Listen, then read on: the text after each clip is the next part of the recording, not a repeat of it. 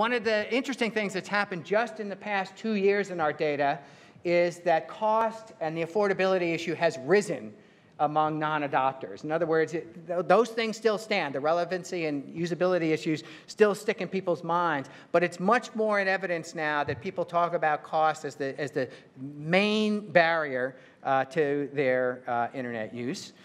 And again, most people would need, 2/3 of people say they need someone else to help them set up a device or help them set up the process if they needed it. And then, after all of this sort of standard stuff on adoption and usability and stuff, there's a new layer of concerns that people have about privacy and trust. We get this in our data a lot now.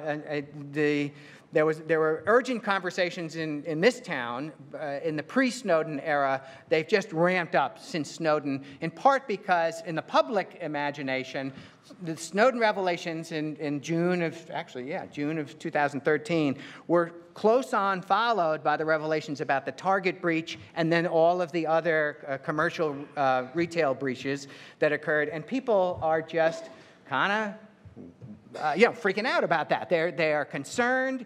They are anxious. It shows up in a lot of ways in our data. They don't necessarily trust their providers to secure their information. They don't necessarily think their information is out of the prying eyes of the government.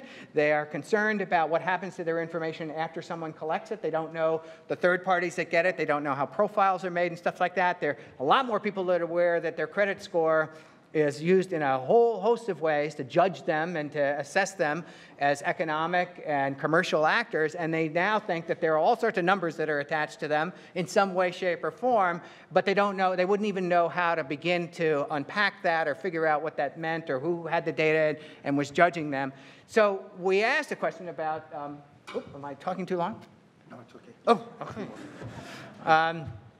So we asked people if they'd adjusted their behaviors online since the Snowden revelations, and this is what we got. About 25% have changed at least one of these behaviors in the way they use email, search engine, and social media in the wake of things. And then finally, there's this issue about skills and readiness. We're going to put out a report later on this year that walks through the ways in which people, even though they have access, even though they love their smartphones and things like that, they don't necessarily know all that they feel like they should know about how to find the best quality information, how to use their devices and things like that. So they need help setting it up. They are not confident that they can find the most trustworthy information, and they're not confident in their abilities to get things done online.